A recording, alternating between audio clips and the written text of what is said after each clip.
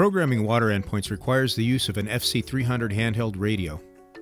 Follow the instructions given in the latest FDM application guide. Encoder endpoints. Automatic register detection is a feature of the 100 series encoder modules.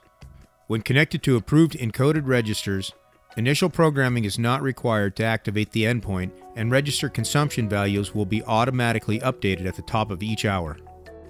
Encoder endpoints will require programming if a Neptune eCoder 8-dial register is to be connected, a utility ID is required, a change in mode is needed, for example, fixed network to mobile mode, immediate RUD mode is needed, or if endpoint security is to be enabled.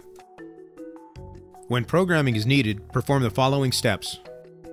From FDM, select the mode from the endpoint tools list, then select the required function. Program endpoint is shown.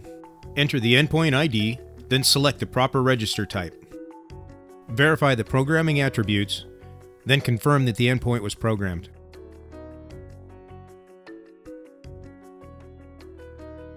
Next, run a check endpoint to verify that the endpoint is working correctly by performing a check endpoint in FDM.